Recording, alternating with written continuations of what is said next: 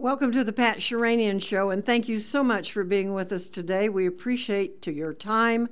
We are happy that you're here with us, and hope that you're having a great day, and hope that you've recovered from yesterday. Now, I know that most of the world is out on a Black Friday, spending all their money and bumping into crowds, but if you happen to be in a car and listening to us on KHQN 1480 AM, we appreciate you. And if you're listening to pat.utahvalleylive.com, then we know you're on streaming video with us, and we appreciate that. So thank you wherever you are, and I hope you're safe. It's getting colder in Utah, but the sun was out this morning. There's always hope that the day will warm up no matter what. My guest this morning is a good friend, Helene Holt. Hi. Hello, Pat. It's so good to be here. It's good to have you here. Actually, we live around the corner from each other, plus 2 blocks. And I don't think I've seen you in almost a year. It's been a long time. That's the way life goes. She's been a busy lady, and we're going to tell you about the BYU Motion Picture Studio where we met, and her books that she has been working on, and some books she's still working on, some movies that may be in the making, and we're going to get glamorous here, more so than Hollywood, in our chit-chat with you. So thank you for joining us, and I do need to mention Kyanie, of course. They are my main sponsor for this hour every day. The products have changed my life completely. I was diabetic, high blood pressure, high cholesterol, crippling arthritis, blood sugars totally out of control for 14 years, with medication somewhat controlled. Then I found the Kyanie products, and they changed my life. Kyani. For 14 years, I was taking medications for all these things. And now I have been for 15 months medication-free, just using the products in Kyanie. So look them up online, kyani.net, and my phone number is 801-362-9552, 801-362-9552. Now, I want to tell you about it and share a little bit with you. There's a business opportunity, or you can be a customer and just feel good all the time. I certainly didn't have this kind of energy 20 years ago, and now I do. The only thing that changed in that period of time has been the last 15 months when I started taking these products. So with that, Helene, yes, let's talk about you. Okay. Okay. Let's start back, because you've had kind of an interesting trip along the way. You were raised not right here in Provo Town. No, not at all. Let's pull the mic a little bit closer to you. There you go. Okay. And let's start with, where were you born? Berkeley, California. And I lived there throughout, all my growing up years, and throughout the San Francisco Bay Area, Walnut Creek, Lafayette, that area too. Moved to Utah in 1980. And I didn't realize that. Did you just come here 4 years before I did? Yes. So you had just started a Yes. few years earlier at Right. BYU? Oh, I didn't even, I joined BYU in 1984. So you just were there before I got there? Yes. I had no idea. I thought you'd been there for years and years and no. years. All these years, and I never knew Right, that. Oh, for right. goodness sakes. Well, Helene was the reason I came up to BYU. I met her, had so much fun at the Motion Picture Studio out by the river, visiting with her, and I thought, boy, this girl's got more energy in life. She can make anything happen, and she did. And then when they gave me a nod, I didn't come because of the director of the Motion Picture Studio or what I thought it would achieve or anything else. I came because Helene was so much fun. I thought we can do lots of stuff together, and we have. But I want to talk more about your career at the Motion Picture Studio, because there were a lot of things that you saw happen there. You were filming the LDS firesides, church firesides at that time with general authorities. We did. And were you in on any of the films that they made the Hugh Nibley film? Were you involved in maybe the editing part of that? Yes. Well, what I was doing is everything that Hugh Nibley said when he went over into Egypt and so on, I had to make copies of everything that he said. And I'll tell you, that's not an easy thing. That was not an easy thing. A lot of it was phonetic spelling for me, because there were names and things that I had never, ever even heard of. And he was coming up with them, of course, when he was going through the catacombs in Egypt and naming this, that, and the other things I had no clue about. So anyway, I got to do the transcript. I didn't realize that. Well, fun. Interesting. That was do you remember the very name of that little fascinating. video that we made that they made at that time about? Hugh Nibley? Faith of the... Oh, of an observer. Faith of the Observer. Of an something observer. like Faith Yeah, of an Faith Observer. of an Observer. It's you can still get that, I think, at BYU through their media department. But if you haven't got it and you love Hugh Nibley, that's a film that you want to have. It's a classic. It is. I think, and I'm not sure, I think this is in the finished product, but maybe not. I don't remember. I really appreciated, he had a near-death experience. You did? He did. And when he talked about it, it really impressed me because he said, I forget what it was that caused it. But anyway, he went to the other side and he said, I mean, he talked about the colors, of course, everything's so vivid. But every question that he had, he suddenly got answered. And it happened so fast. He didn't have to ask it. Yeah, and it happened so fast for him that he knew that on the other side, he would just gain instant knowledge of things. And it answered a big question for him for this life, and of course then he came back to this life. But that near death was very impressive to him, and of course to anyone who Well, heard I remember him the speak of first, it. and I've talked about this on the air, one of the first books I bought after watching him and a presentation, listening to him, was Joseph Smith's Book of Breathings, Joseph Smith Proprietor. Mm-hmm. And you cannot read Nibley. You ponder him. You may read one line and then you ponder, what did he mean by that? And he's one of the few people that I have ever met and ever expect to that had memorized the Old Testament, the New Testament, the Book of Mormon, the Pearl of Great Price. Right. And he had memorized the entire books. And not only that, understood them. So he was quite an amazing man to sit down and visit with at any time. Very amazing. I think, for me, his books are more readable than listening to him. Well, that's probably true. Yeah. Because you can reread it Right. or go back and, I collect love, the thought. yeah, 'cause his books are just an great. amazing mind. Yeah. We have Joy Bischoff, who has become quite a student of his over the years, and she's on radio in the afternoon from 5 to 6. In fact, I think today might be her last weekly show, and then she'll be on every Friday from 5 to 6 on 1480 AM, and you can catch her there.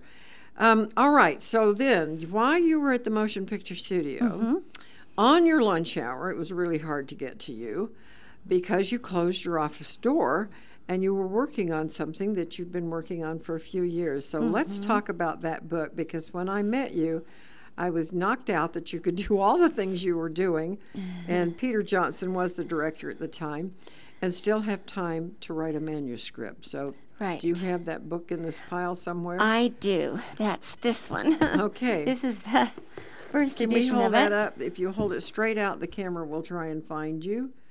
Yep, just hold it right straight up there. Good. Exiled. Right. And you talk about what it's about a little bit, because you Okay. tackled a heavy subject. Right. Well, when we lived in California, before we moved back to Utah in 1980, this is kind of a spiritual journey for me, but I was impressed that I was supposed to research the life of John Lathrop. And John Lathrop, at that time, I knew very little about him. I had only read about 2 paragraphs about him in Marky Peterson's book, The Great Prologue.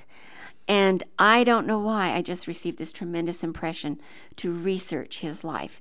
Mark Peterson looked at him as one of the great forerunners of freedom in America and, to all that we have this nation.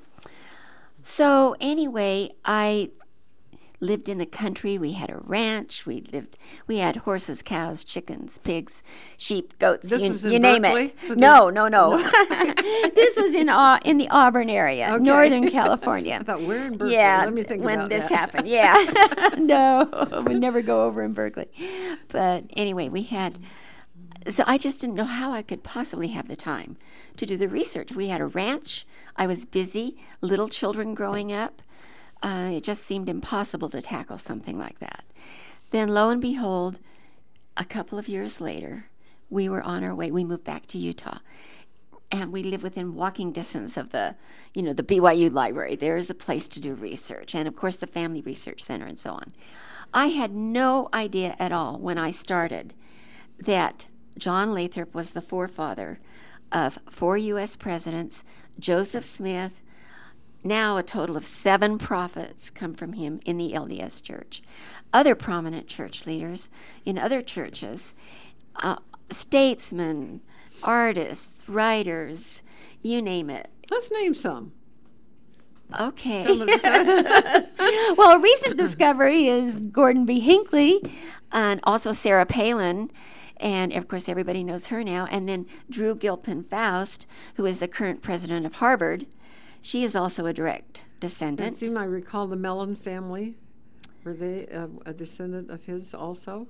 No? I don't know. Maybe. I mean, No, I'm thinking about what's in the back of the book. I just Right. recalling, but that's not one of Right. the families, right? I don't think I Okay. have that one back Okay.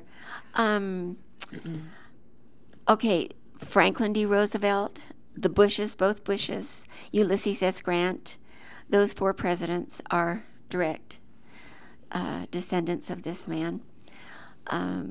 Adlai Stevenson, Mitt Romney, John Huntsman, and John Huntsman Jr.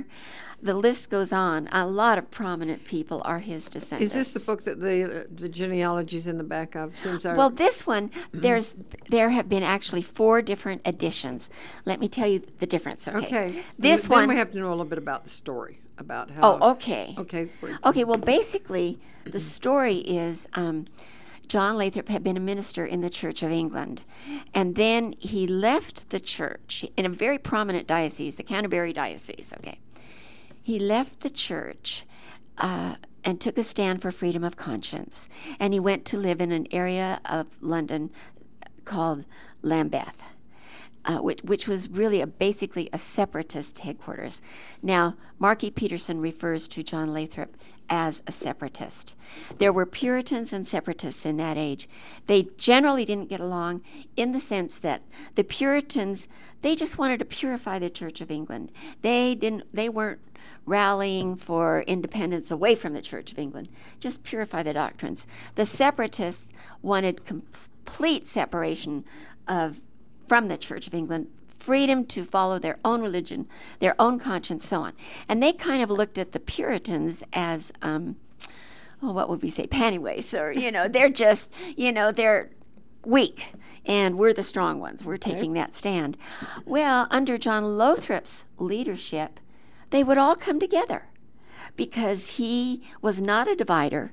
He was a uniter, and all the groups loved him, whether they were Puritan or separatist, and they came from all over England into these secret meetings to hear him. And then the Bishop of London, the king called the Bishop of London and alerted him. Another bishop of, I forget what the bishop, I can't remember that bishop's name, but anyway, he alerted Bishop William Laud that there was a separatist in his area, and he better find him. And it was John Lathrop. He gave him the name. Well, then Bishop Laud sent his tracker after him to find him, and eventually they did. He was arrested. He was put in prison. After about a year, there were 60 people.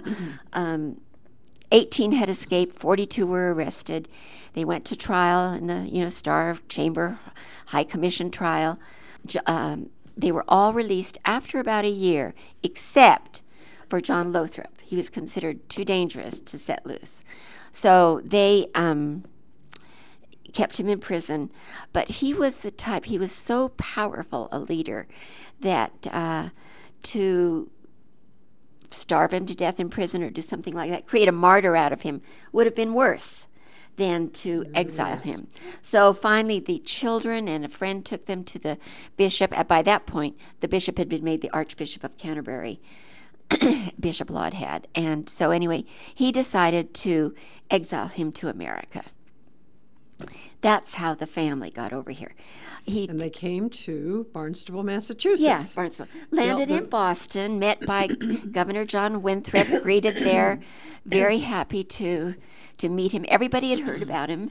They knew about him. They knew his righteous stand in prison. You have to, when I was doing the research, oh my goodness, the prisons in that, they were not like our prisons. The prison he had been put in had been in existence for 500 years. Oh. And the smell was just horrible. There were court cases where people who had been in prison would be taken into court, Just the smell of the people would cause people in the courtroom to faint. I mean, it was awful. It was awful. Yeah, it was awful, and they didn't get any bedding. Hell. Yeah, they didn't get any bedding. If they had straw, it soon turned to dust. And some of them were in prison cells where there was standing water. Some of them had cells where there were spikes coming out from the walls to deliberately make things even more uncomfortable than they were. They were dark, hellish holes. If they got any food, the prison served water, what they called water soup. It was bread boiled in water, and they got that once a day, unless some merciful person from the outside would bring them something.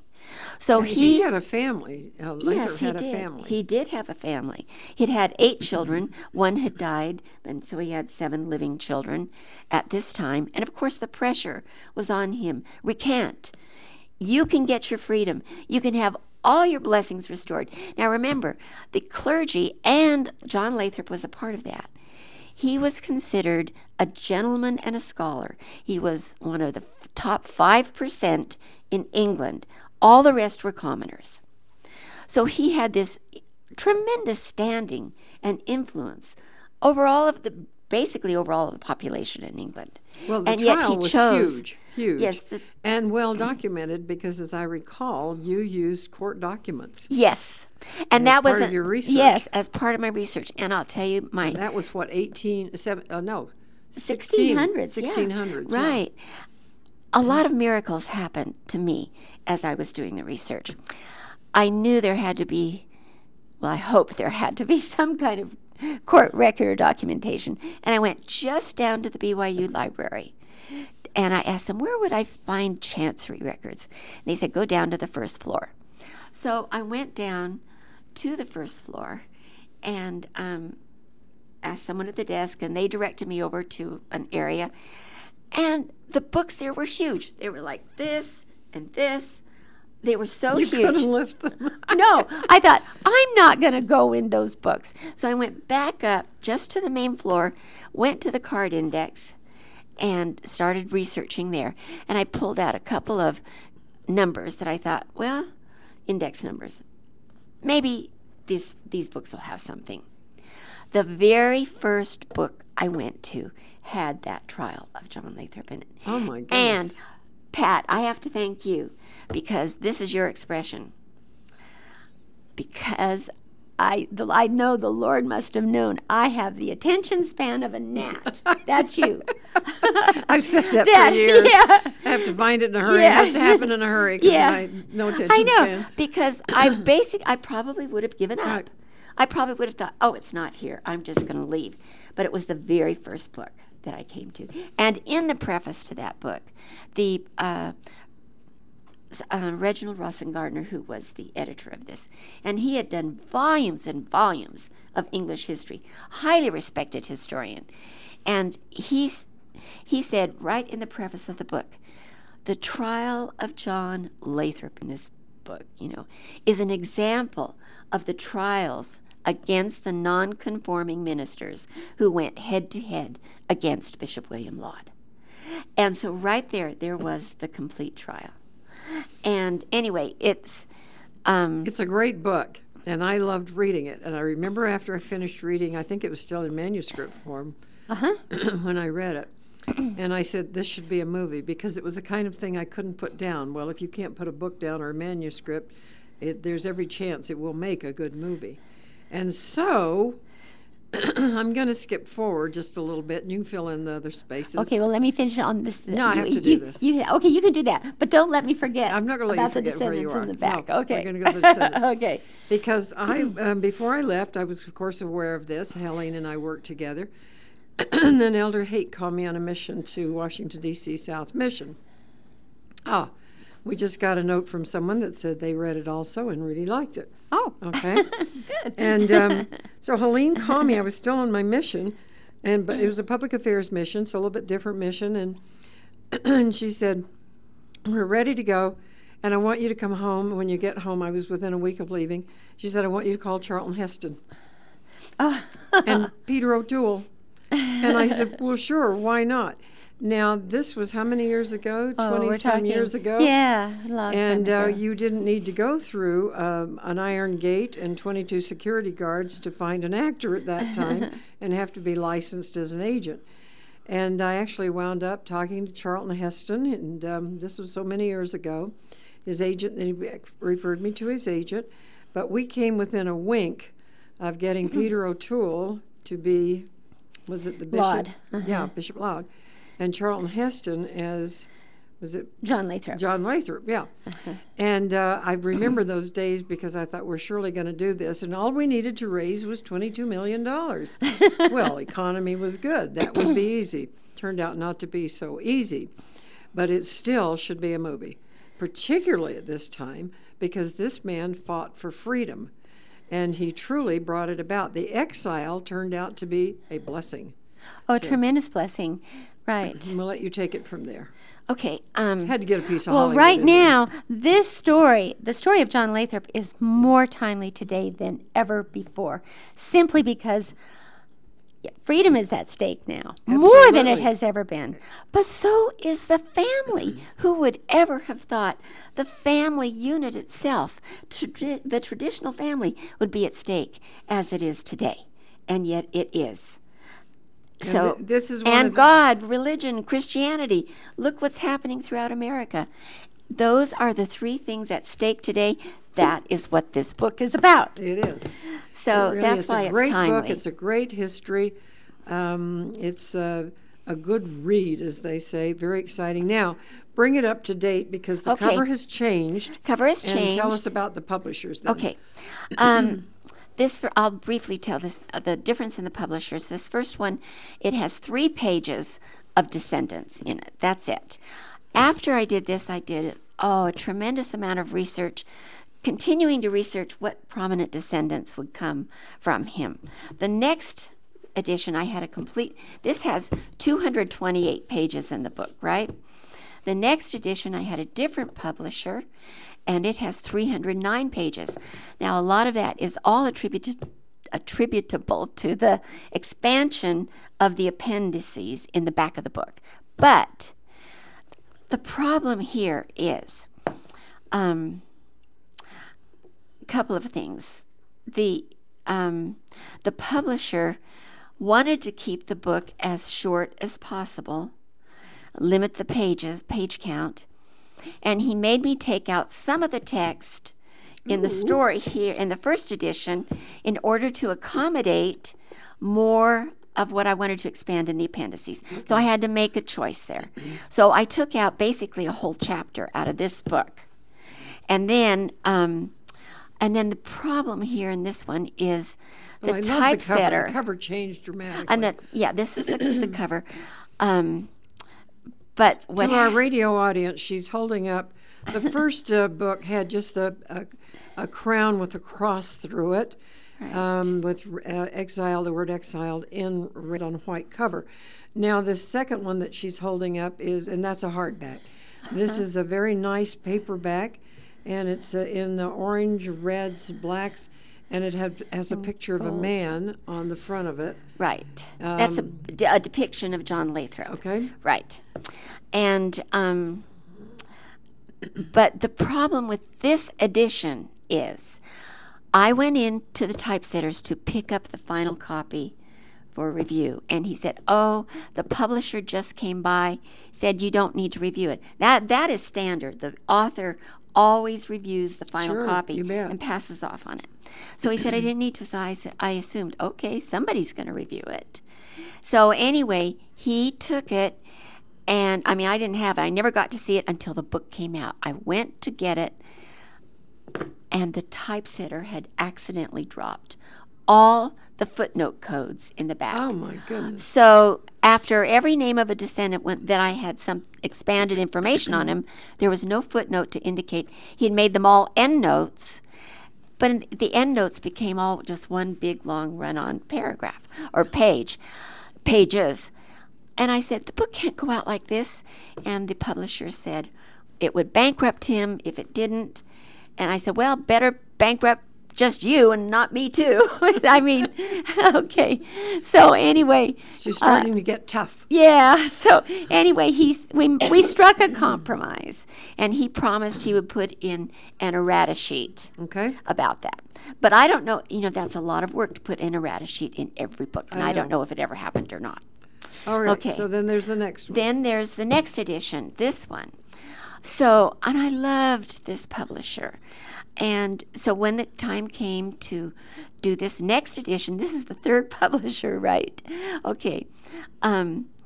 With this edition, I expanded quite a bit more.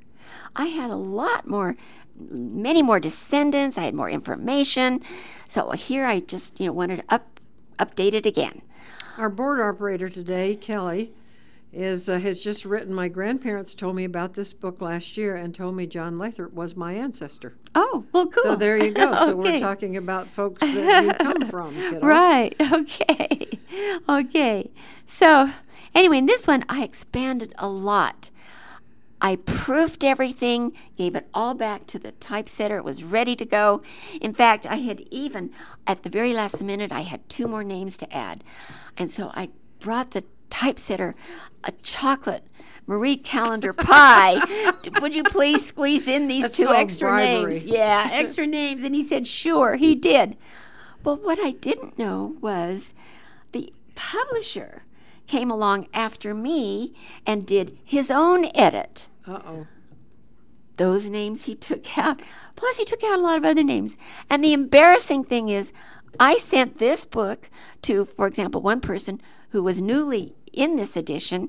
He was a mayor back in Norwich, Connecticut. And I said, I told him, I said, your name is in And this it new wasn't. edition. And the publisher had taken out all the mayors. They weren't in the old edition. Just take them out. Well, these 2 editions are exactly the same number of pages. He didn't tell me this needed to be the same length or anything. He allowed me to go ahead and make all of my changes, all of my additions, The message and then here is took be- whatever I did. Be What he did. careful who you're working with. Yes. So anyway, that leads us to the 4th edition. Okay. Now, Kelly's asked yeah. a question. She's asked, what would I get out of reading this book knowing it's my ancestor? Okay, let me answer that right after I tell Okay. about this one. This one is the 4th publisher. Knowing my woes in my history of publishing, he said, you put in anything you want. This edition has not only all of the, fortunately, I had kept all of my copy. I knew it has all of the new descendants, even more. It has at least 35 more new prominent descendants. Plus, it has a chapter in here that none of the other publishers would let me put in. And every professional genealogist from the very beginning said, you should have that information in there. But it was too long. It was like 18 pages. And it was, it had to do with my research, how I concluded Thomas was the oldest and not the 5th born. Initially, I thought, this is going to be easy to do. I just have to research what all the genealogists have found. One genealogist says Thomas is the eldest, another says he's the 5th child. One says young John died in infancy. The other said, no, he grew to manhood and lived in England. I mean, all these discrepancies. Newgate Prison or the Clink, all of these. Let me read this. It is so easy to forget the travail of those who made us the first free people in modern times. Exiled will help many thousands to appreciate more deeply the magnificent victory won for religious rights which we must preserve. Cleon Skousen. Cleon Skousen. That was in a letter he wrote National me. Center for Constitutional Studies, and we've been talking about him last week, and we'll be talking some more. That's a pretty darn good endorsement on this book. Yes, it is. And everyone should have this. Is this out where they can buy it? Is it Well, on the you bookshelves can or get it through Deseret Book. Okay. Or there's and that would be the best way. Or if it's not there, you just ask the bookstore to order it for you. And they can order it on demand. And they can order it. Okay. Yeah. This is great. Now, you might talk about the awards because that's where I was headed when we started this book. I wanted, as an author, everybody wants to write the best book. Some wind up doing that. But I happened to be at a dinner where you won the George Washington Honor Award, and so would you like to tell about that a little bit and the full name of that award, because it's quite amazing in this day and age that those things are even awarded, particularly the side of the Mississippi. Seems to be if you write east of that, they think you were more involved in what was going on. Right. The day I finished the first rough draft when we lived here in Utah, there was a deadline for the Utah Arts Council original writing contest, and I mailed it in that day, and then called BYU, do you have any job openings? And that's when I got the BYU motion picture job. Okay, mailed it in, forgot about it. And I got first prize in that original writing contest. Congratulations. That was a big step for you. And then the big award honor was this George Washington Medal of Honor, it comes from the Freedoms Foundation at Valley Forge. So that was a very, very exciting. And they had a big dinner up in Salt Lake that honored everybody that was anybody who was there. And President Monson was there. He was, president of the Quorum of 12, I guess, at the time. At that time. Yeah. And then I also entered it in the screenplay division of the Thunderbird International Film Festival. And at the end, it won a best story. And then the head of the festival said, we've got 2 best stories. How am I going to separate this? And because this was based on a true story, they made it best true story. The judge of all the screenplays in that festival, said it was her personal favorite of all of them. She said, but on page 10 in the screenplay, she said, you introduce a lot more people, and I felt like that needed to be corrected a little bit, because if this ended up, he said, as it would be on 5,000 desks, if we gave you the grand prize, it will be on 5,000 desks in Southern California. When they would get to page 10, they would stop reading, and it's the type of story they have to read all the way to the end. She said, but anyway, so What did you have on page 10? John Lathrop was in a meeting with all of his friends. All of his friends. So anyway, I modified it a little bit to make it more clear as to what everything was going on. And that screenplay has changed too quite a bit. But anyway, so those are the honors and awards that have come to. You're still working on raising the money? Oh, absolutely. In fact, I got a call just a couple of weeks ago from a producer-director who's always wanted to do this, who asked if they could. I know who that is. Who? Well, I'm not going to say. Oh, okay, don't say. I'm not going to say. But he doesn't live here. He's in Idaho. Oh, no, but he's always wanted to do it, Well, too. he's the one I know. He's in Montana. Oh, okay. He's in You're Montana. Right. Well, yeah. you hear us always talking away here, but these are well-known movie directors and producers. Right. And don't want to use their name inappropriately, but yes, do let us know. Right. When, I will keep you apprised on that, because there happens. Are good things happening on that. This is a great story. Now, she's asked this question. What would she personally get out of getting this book if she reads this book about her, her ancestor? Okay. Let me point to something in here. The very first couple of pages, you see a lot of comments from students in here. All right, why don't you read one of them? They are 13-year-old. You know, they at the American Heritage Academy. I can tell you this, they love this book, youth do. If you want to educate them about their heritage and family and God and Christianity, this is the book to give them to read. At the American Heritage Academy, they read this every year. In fact, they're just starting to read it again now. I just got word. But in fact, I have to tell you, one young student, she came up to me. I saw her at Education Week at BYU, just ran into her. This was a couple of years ago. And she came up to me, she said, Mrs. Holt, I have to tell you, I've now read your book 4 times. Oh, what a compliment. Yeah, it was so gratifying. But these students are so open.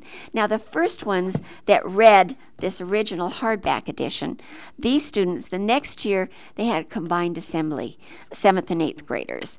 And so the 8th graders were with the seventh graders were currently reading the book. The eighth graders had already read it. And I mentioned that with this new edition, I had taken out part of the text, a chapter that was in the first original hardback, which has been restored in this one, the last one, okay? So anyway, the eighth graders, what part did you take out? What part? When I told them, and it had to do with the kids, it was the least disruptive part to remove from the story since I had to take out some text. And they all went, you couldn't have taken that out. No, you can't take that out. Because it was focused on so the now kids. Is it back in this? It's back in.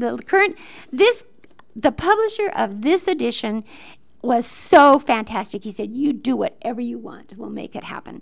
Well, now this is exactly 100 pages longer than the original hardback, okay? But he also made them the footnotes, not just endnotes, so that the you can read on the same page if it has a footnote about that particular person. You can read right on that page what it says about that person. Rather than having to to turn back to the endnotes and find it. So I think that's a plus. But he took, and it's hardly even noticeable, he reduced the font of the appendices by 1. And that saved him a lot of pages, something that the others, they didn't do. You're telling me I'd have to read it with a magnifying glass? Yeah, right. Yeah. Okay. No, you don't. It really works. And then the footnotes themselves, he reduced 1 again, but it's still readable. It is very readable. And read one of the couple of things the kids wrote. I just I'm going to read what That's right. They were really fun. Coming from kids, particularly. I know. Okay. John Lothrop was a strong example of standing firm in the powerful current of life and adversity. He was a father of this country, maybe not a founding father, but a father. Without John Lothrop's example of strength, love, and conscience, I would not have grown into what I am as I write. This country would not have as great a heritage without him. Someday I will thank him for his life and all he did for me and for America. And this is, a 12-year-old. Wow. Writing this. At the first of this year, we were assigned to read the book Exiled. I thought, oh, this is just another literature assignment. But as I started reading it, I really got into it. And that's what happens with these youth. And it's so gratifying. Now, I'm looking forward. We've been 25 years waiting for this to become a movie. So it's going time. So it's time. I hope it happens before we're dead. But anyway, it is time. It's more timely than ever. It is more timely than ever. It's a great, great story. For you personally, Kelly, to get out of this would be read the book and realize this is in your DNA. And I think it would be a very rewarding experience. I know that Helene had given me about 10 copies, and my neighborhood heard about it, and suddenly people came to me that I hadn't really known that well and asked to buy the book. And they were gone within a matter of just a short period of time. If you've just joined us, you're probably on KHQN 1480 on the AM dial, or you're at pat.Utah Valley Live streaming video on your internet. I'm my guest today, my wonderful friend Helene Holt. She is a great wife and a mother and a grandmother, and in the middle of all of this, she continues to make time, because nobody finds it, but she's made time to continue her writing, which is just gets better and better and better if that's possible. And so I'm excited because she's got another book here that I read in its infancy when she had just put the manuscript together. And I said, that has to be a movie, because it was such a timely piece, and it's called Namesake. So can we talk about that? Sure. Okay. Sure. Tell the story about that, because it's a controversial subject, was then and more so now. We keep saying there's not a better time than now, but this book finally has made it into book form. And this is at Desert Book also?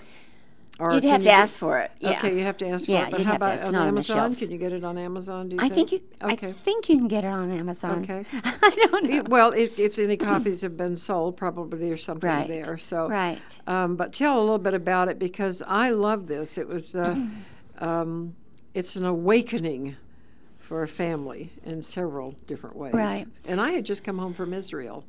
I think when you were writing this, I had just gotten back home from Israel. Right. And so the scenes that she describes and the things going on were very real to me. Right.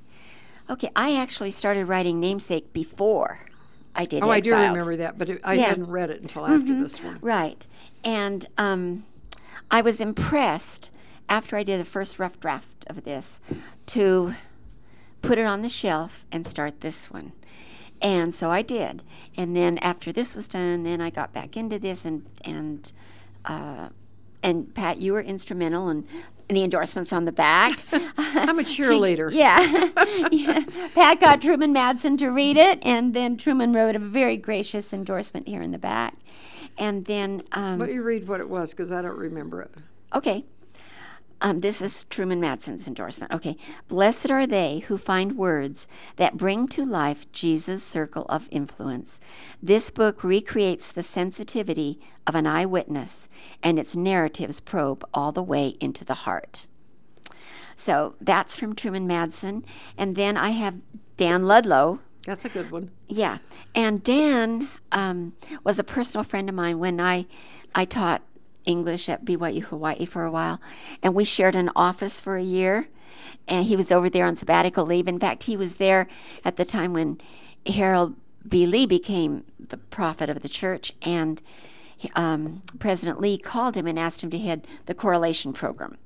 And that happened and so then he had to leave and go back to the States. But that happened the year that we were there together that was teaching. A blessing. Yeah.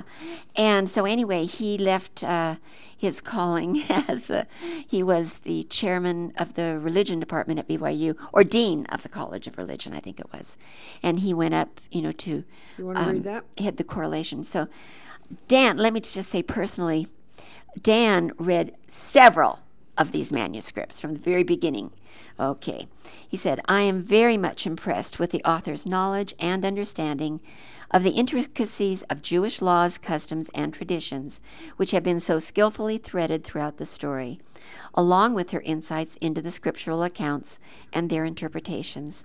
I sincerely believe this book will appeal to many different groups of readers, including Jews, Christians, historians, theologians, and those who love a good novel. Oh, wow. Very good. So that was so... Great endorsement. It was a great endorsement. And in fact, I gave the book to the manuscript, to about 5 different people whose opinions I just really revered in the beginning. And one of them was Dan's. And there was a particular part. Oh, good. There was a particular part. Wait, let's read this out loud. Okay. We just have on our screen new and used copies of Exiled.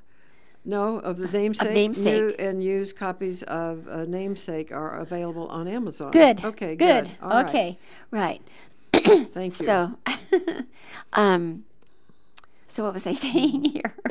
Oh, several had read the book, and there was a particular part I wanted to know how they felt about this particular part in it. And when Dan Ludlow said, "Oh, don't take that out," I love that part. That kind of cinched it for me. It was a little miracle that happens, and I wondered, is that going to be okay? Okay. And then Stephen R. Covey gave a very nice endorsement. Read Stevens, because he's a writer. He understands what you go through. An incredibly moving conversion story, filled with truth and promise, and especially faith. This book makes me proud to be a Christian. And then there's one here from a Baptist minister in Texas. I met him years ago, and so I sent him a copy of the manuscript. He absolutely loved it. In fact, the finished product, this book, I don't know how many dozens I've given to him or sold to him, because to give to his congregation. He gives them to people. He goes over to Lithuania and the Baltic states almost every year, or he had been, on personal missions in orphanages. And to everybody who accompanies him, he gives them this book to read on their way over there. And he the quote I have from him is, "A masterfully told story, great attention to detail and accuracy is the hallmark of this book. Thoroughly enjoyable." And he's been after me to get this book in Christian bookstores throughout the nation, but that's a big challenge for someone from Utah. It is true. It's true. But let's talk about it. Just if you'll Okay. brief me, I only want to take a few minutes because I want to bring get up to date Okay, on right. Phantom Justice. So, but I do. I don't know if you can see this for our radio audience. It's Namesake: Seeking the Living Christ by Helene Holt, Holt. Namesake: Seeking the Living Christ. A beautiful picture of Christ on the cover. Bob Barrett did that. Yes, this is one of Robert Barrett's famous paintings of Christ ascending, I think. Or No, it's in the creation, but we the took, creation. That's right. we took him and put him in a Jerusalem setting. And he's overlooking Jerusalem. So this is a beautiful book and wonderfully, wonderfully written. I loved it because every page I turned, I thought, surprise at what was happening. Do you want to tell just a little bit about the three sons and the father? Just Sure. Because that is the whole part of the story and what happens to Right. their family. And I have had people who have read Exiled and then have read Namesake and said, "Oh, Helene, as much as I love Exiled, I love this one about And Christ." I understand that. Yeah. Okay, this is the story of a father who is a very prominent man in Jerusalem. He's part of the great Sanhedrin, and he has three sons. And the oldest son is following in his footsteps to become a scribe. Well, he is a scribe, and to become a Pharisee. The middle son becomes a zealot, and the youngest son becomes enamored with Yeshua, or this man called Jesus, that some are claiming to be the Christ. So the conflict is all over who is this blasphemer, Jesus, who some are saying is the Christ. And the father dies, and he charges his oldest son with saving his younger son from following in the path of a blasphemer.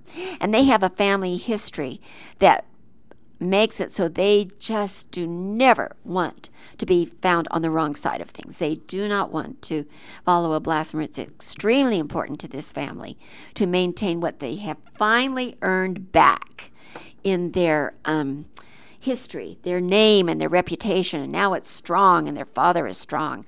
So they feel that it's at risk because of this younger brother who is wanting to follow in the footsteps or follow this blasphemer. And when the father dies, it becomes a conflict between the older and the younger son. And that's what the story's all about. And that's what the story's about, and it is really interesting. It moves very rapidly. Now, I have been involved in these books to some degree, but the one that I want her to tell you about, I really have been involved in it. She has done an enormous amount, Helene Holt has done an enormous amount of research, is still trying to raise money for this book, unless you're going to tell me something surprising, wonderful here that you've raised it. But I love this story. I love the name Phantom Justice. They're thinking of changing it, but it's easy to say and easy to remember. And it's the story of a young man that could be anywhere in the world today. And I'm going to let you go from there because there's history on how you wrote this, because it's based on a true story. Yes, there is history. First of all, let me say that when I started doing research and writing, I had felt impressed. This was years ago. That I was to write 3 stories all about freedom. One is freedom through the atonement, freedom through Christ and the atonement. The other is freedom. What is basic freedom? In fact, I even got an email just this morning saying that they use, this friend was saying they teach, and they use this book to teach the basic principles of freedom. Exiled. Exiled, to teach the basic principles of freedom. So exiled is freedom as freedom. Namesake is freedom through the atonement and through Christ. This third one I knew was to be directed toward youth, and it's freedom from deception. In other words, following your own conscience where it takes you. And I remember Steve Covey years ago talking about, he was down in Arizona, I think, and he asked a huge audience. I think it had to do with abortion. But he asked them if they didn't listen to, if they just cut out all the voices from their mind and just what they felt inside, what is it would they feel about this particular topic? I think it was abortion, maybe it was something else. But it was something as powerful and important as that subject. And they all then universally felt the same thing. Wow. If they just listened to what was in. So this book is to be directed toward youth and to get youth to inwardly to listen to their conscience and not the voices that and this is are Phantom out there. Justice. This is Phantom Justice, right. So tell where the story started, because it started with people you knew, I think, or okay. What? Yeah. Okay. This is the basics. The true part of the story is this is something that happened to my uncle when he was 80 years old. His house burned down. His wife died in the fire, and he was left, in another state. And he had no nearby kin, so he ended up being swindled out of his insurance monies because they rebuilt his home, but the secretary of the agent could see he was vulnerable. He had no children nearby, no family close by. She just forged every check. She submitted receipts of things that she had bought, $5,000 worth of clothes, while my uncle was having to cash in stock just to pay to live until he got his insurance money. Now, he was this wonderful man that over his life, in many ways, he had been victimized. He worked for 35 years for a company, an oil company, in fact. When he retired, they had just sold the company a year before.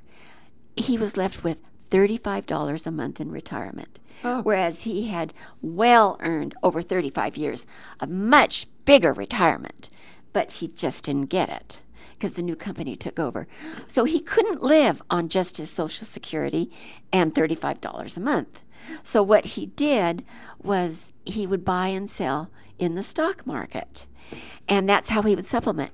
Well, when this house burned down, he was having to cash in all this stock that he had where he had been living on dividends and so on.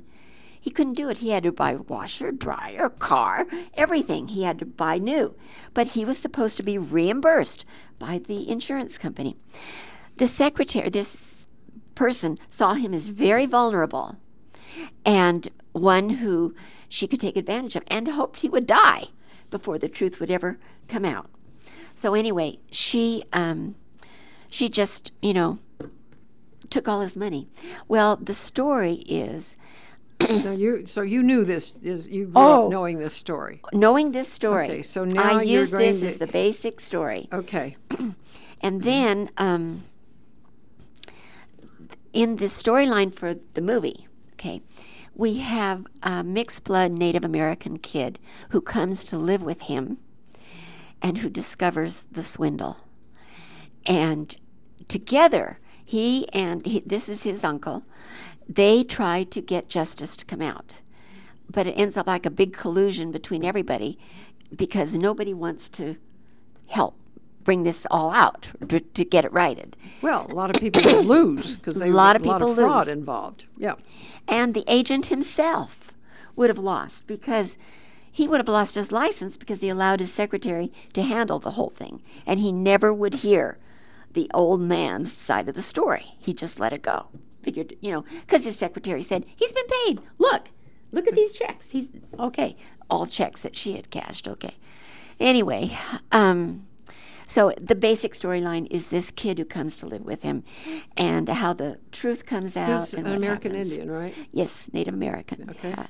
And I can't even tell you how many Native Americans have read this story now.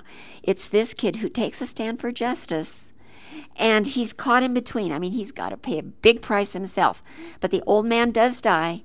The kid takes a stand. He's not going to let this injustice Don't go tell down. the end. And I won't tell the end. I'm not going to tell the ending. But anyway, it becomes the riveting part of Well, the story. I want to go just for a second into some wonderful scenes that she has. This boy is kidnapped because he's trying to make a difference, and he's challenged everybody. And now some people are very aware that they can be taken down by this young kid. And so he's kidnapped.